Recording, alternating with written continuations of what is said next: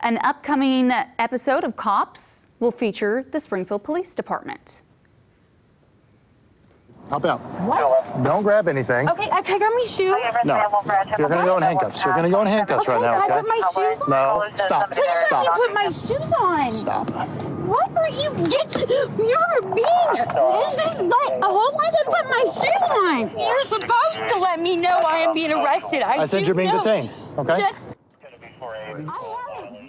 So this video was shot back in 2016. It shows Officer Keith Wright arresting Lindsay Debault. At the time, officers were arresting her and Michael Talley for shoplifting at Home Depot in Springfield.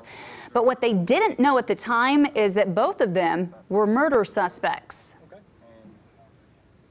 After we got consent to search the male's vehicle, inside the backpack where she was sitting, we actually found a handgun that was loaded with about 15 rounds of ammunition. An outside agency actually contacted us a short time after those two were arrested and informed us that the vehicle was wanted in a homicide investigation. The handgun matched the description of a gun that was used in the homicide.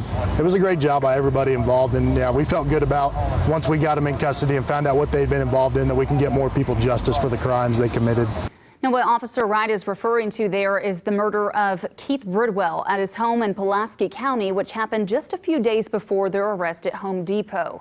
Both Debault and Talley were sentenced in 2018 in connection to the crime.